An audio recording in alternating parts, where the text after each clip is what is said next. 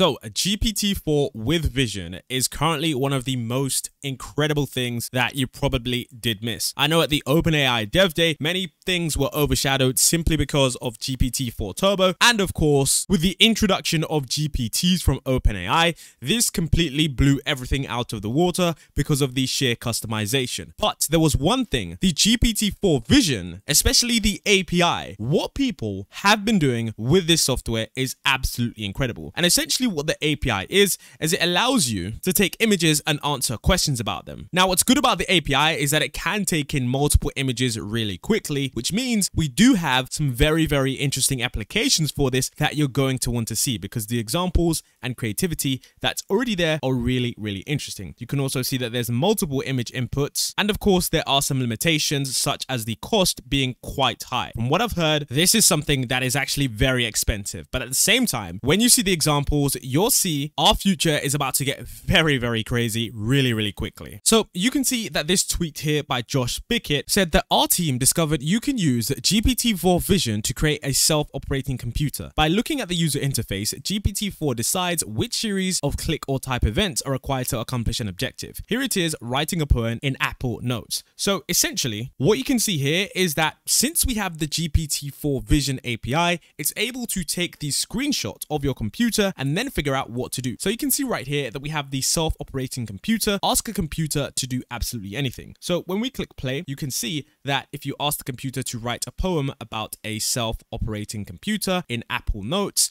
you can see that the computer is then able to do that. And you can see that the computer is then able to write this really, really quickly. Now, for those of you who are thinking, okay, I get that it does take the image, but how does this actually work? How is the LLM embedded into the system? So it says, how do you automate clicking? GPT-4 with vision decides on a window to click based on the objective and estimates the X and Y location in percentage, which can be evaluated pixels in Python. And it does rather okay at this estimation. So understand that this isn't exactly a fine-tuned version. And the reason I'm saying that is because this GPT-4 with vision isn't its main purpose. GPT-4 with vision has broad use cases, which means it can be used on people, it can be used on systems. But what if in the future, OpenAI decides to release an open agent or some kind of vision model that can fully browse and do anything that you need it to do on your computer? Imagine needing to write an email, send something to your boss, or just do some general research, and you just simply input that prompt, and then GPT-5 or GPT 4.5 is simply able to go into your emails, do everything, and then when you come back in like half an hour or something, maybe you went outside, you can see that all the work is done. This is why I say it's going to be a very interesting future if we can simply now, using vision models which aren't specifically trained for this purpose, will order this coding to be able to do this kind of stuff. How is the future of work going to look and interacting with computers? That's why I say the future is going to be very, very interesting. So here we have GPT-4 with vision and text-to-speech equals an AI sports narrator. So one of the things that OpenAI did actually release was a text-to-speech API. Now, this API doesn't sound as realistic as many others, but here's the kicker. OpenAI have decided that their new API for this text-to-speech model is going to be vastly cheaper than absolutely any, which actually makes it a viable option for situations like this. So essentially, you can see I passed every frame of a football video to GPT-4 Vision Preview, and with some simple prompting asked to generate a narration. There were no edits, and this came out from the model from scratch, which means that this could be so much better. Now, I'm gonna play this clip, and hopefully that doesn't get copyrighted, but if it does, there will be a link to this tweet in the description. All like a magician on the field, dodging 1, 2, 3, unstoppable. Look at him go. The crowd is roaring. Can you believe this? He's taken on the whole defense. He's a one-man show, ladies and gentlemen. He shoots. Goal! Messi, Messi, Messi! Unbelievable. What a goal. What a goal. Now, I do think that the implications of this, as I was saying before, are absolutely incredible. I mean, this is just what we have in the first 24 to 48 hours. So what do you think people are building behind closed doors? Now, I would have made that full screen, but like I said, football clips are notorious for their copyright, and I'd rather include this in the video. You have to go off to another website to view it. But like I stated, this is just what we have in the first day, and this is really interesting. So of course, what people also say is that that you could then have translations in real time in other languages, which is definitely something that could be done. But of course, here is the kicker. So for those of you who are thinking, okay, I do want to build something with this, please take a look at this tweet right here. It says, okay, how much does this cost and did you use your whole 100 requests for the day? And it says the video is 1,131 frames long, but only passed every 10th frame. All of them together in a dictionary. I think this only counts as one request, but a ton of tokens. This was not cheap. This was $30. So that is pretty crazy, guys. That clip right there was $30, which is why I say, although the GPT-4 with a vision model is really, really good, but at the same time, you have to understand that if you are using it for video cases, then it is likely to be very, very expensive. Now, I don't think this should discourage you from what you are seeing here because there are many, many different multimodal models that are actually being released. There are tons and tons of research papers. So stuff like this with other models is going to be readily available very, very soon. So I wouldn't stress about the cost from now. I would more so think about a creative application if you are trying to build a business from this. Then of course, we have another GPT-4 with vision example. So GPT-4 with vision is in many cases being combined with the new text-to-speech demo. So you can see here that Jason Zhu said GPT-4 with vision text-to-speech demo to automatically generate product walkthrough voiceover video just from a screen recording. So essentially what we have is a screen recording, and then of course all you do is you get that screen recording and then you input that into video, click generate, and then of course we get outputted a video. So I'm going to show you that video clip now. Welcome to the product demo. Let's quickly create a custom tool. Navigate to Tools, click on Create Tool. Select Knowledge Q&A, name your input, add a step, choose LLM, and voila, your tool is ready. And I think, once again, the use cases are pretty stunning. Now, of course, this isn't something really groundbreaking in terms of what's possible, but I still think that it is an absolutely incredible and creative way of using the vision model, because these are things that should be automated away. And of course, they are going to be useful for people who want to create tutorials very, very quickly and very, very easily. And they also do make a lot more tutorials more accessible. Then, of course, we have another one, which is, of course, another narrator. And I think this one is a little bit better of an example, but at the same time, it is quite shocking at how good it is because, like I said, it's not been that long, and if people are already creating this, it's quite shocking. So essentially, it's a narrator of the League of Legends game, and when you take a look at the clip, you're going to realize how insane this actually is. Yo, what's up guys? So I made this quick script where it's generating commentary for this League game. So basically what it's doing is that it's taking screenshots of the game every 15 seconds, and then it's using the new Vision API to commentate it. So here's the end result. And will look to extend their lead as the next objective comes up. And here we are in a tension-filled moment. T1 holding a slight gold lead over LNG as the Vision game intensifies around the Dragon Pit. T1's positioning is crucial here as they look to establish dominance and secure the next objective. Can LNG find a pick, or will T1 extend their lead? The next move could be pivotal. And as the action unfolds on the top lane, we see LNG's Zeka cautiously holding back, aware of T1's Zeus, who has just disappeared into that river brush. The Vision game is critical here, with neither wanting to overstep and risk a gank with the Dragon Timer counting down.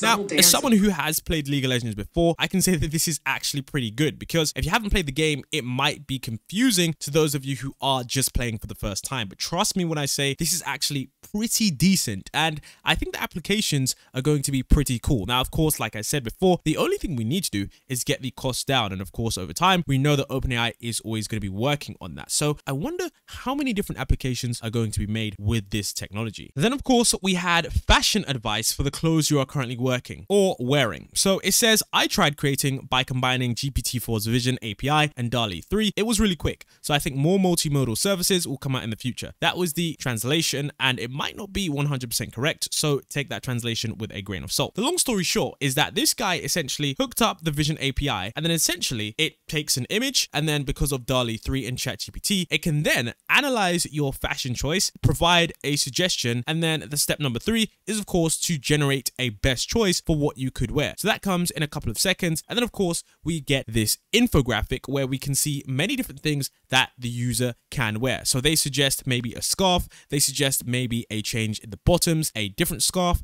They also suggest some potential accessories like glasses. They also suggest a hoodie, maybe some different shoes. It's actually really, really interesting. Those without a fashion sense or those who aren't that well versed in that area are going to receive plenty of information that can help guide their choices. And I think this just goes to show how crazy this Vision API really is. Then of course we have Webcam GPT, which is using the new GPT-4 Vision API to actively recognize what's happening in real time. So this is a live web demo, and of course you can try this with your link in the comments. Now, of course, remember this does cost a lot. So if you do actually have access, remember that if you are continually pulling requests in, it's going to add up to quite a decent amount. Okay, so just be careful and just be conscious of that when you're doing this. But like I said, I do think this is pretty cool. This user is able to in real time get data on exactly what's going on. Now, I don't know if some people are going to hook this up to maybe CCTV outside their homes, and maybe they're going to realize exactly what's going on, and then they can use a system that talks to them and figures out exactly what's going on their maybe Ring camera. I don't know how this is all going to change, but like I said, the implications are absolutely incredible, and there's just so many applications that I just feel that this technology is transforming at such an insane. Then of course we have a tweet here by DY TweetShare, and it says GPT-4 Vision API is pretty insane. I was messing around and built a quick tool for visually counting calories. Kind of fun to just keep using it on everything I see. So it's pick2calories.com, and essentially what you do is you upload a picture of your meal, and then essentially it gives you the calorie count of that meal. Now, as someone who knows about the fitness industry, do you not think that this is absolutely insane? Like, so many people struggle with counting calories, okay? And if you are literally able to just take a picture, the AI is able to recognize exactly what is in that picture, and they're able to, over the entire day, say, look, maybe you've gone over your calorie count. Okay, this is a certain amount of calories. This is a really, really big use case, because if you're unaware, in fitness, if you want to lose weight, you have to eat less calories. And of course, tracking calories is the only way to know how much you've eaten. And with this, okay, the old fashioned way of simply finding out, you know, looking at the wrapper and thinking, okay, how many calories in this is going to be completely abolished, because now we simply upload a picture. It's going to say, okay, that's good to go. You've got 600 calories left. I mean, this is just a game changer. And this tweet doesn't really have that many likes. It only has like 31 likes and 3 retweets, but I think this is something that, you know, is going to really change the game. So here we have, so this one is really, really cool. And I think this is going to change how people screenshot and interact with browsers,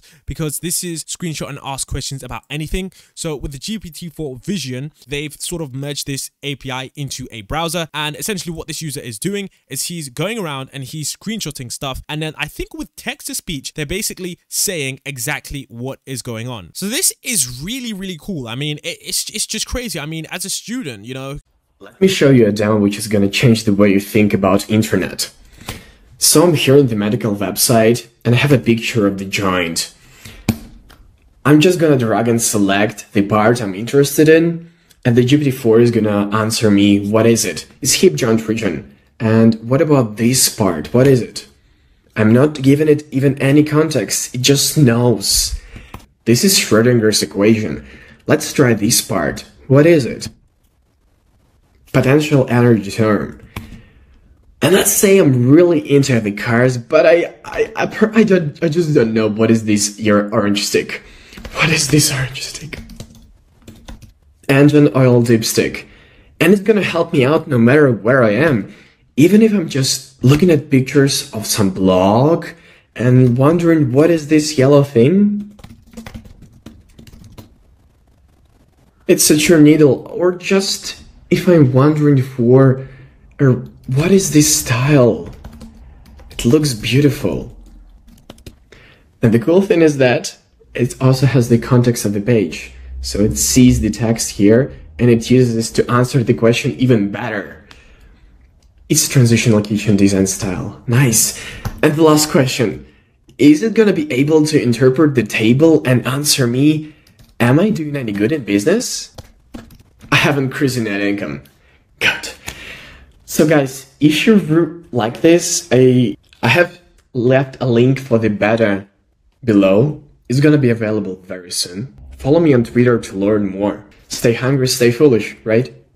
if you are struggling with certain things, just being able to just, you know, screenshot this and say, what is that? And it's able to tell you exactly what that is absolutely crazy. Now, for the last one, what I'm going to do is introduce this. So it says, for a bit of fun, this person and I built a hot or what using the newly announced Vision API, and the GPT-4 Vision analyzes a picture of you and shares a light roast. Check it out at hotorwhat.ai. So I think this is really interesting, and it provides a comical response on whether or not this person is hot or not. And then of course we have one about Elon Musk. Well, isn't it I'm too cool to look at the camera? I see you there trying to pull off that distinguished gentleman, yada yada yada. And I think like I said, there are many more. Now, there is actually one more that I did forget, and I think this one is potentially the biggest one. Okay, so this one was really hard to find, but this is insane. So essentially, what we have here is a tweet from Rob, and it says, just integrated OpenAI's GPT-4 into the metaverse to be able to have agents with sight. And of course, the first thing that they made was a Roastmaster 9000 that judges you for your metaverse outfit choices.